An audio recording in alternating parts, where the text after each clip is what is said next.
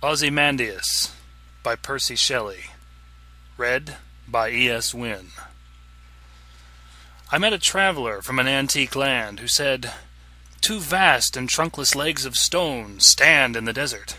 Near them, on the sand, half sunk, a shattered visage lies, whose frown and wrinkled lip and sneer of cold command tell that its sculptor well those passions read which yet survive, stamped on these lifeless things, the hand that mocked them and the heart that fed.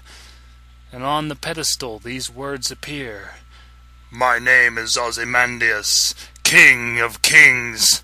Look on my works, ye mighty, and despair." Nothing beside remains. Round the decay of that colossal wreck, boundless and bare, the lone and level sands stretch far away.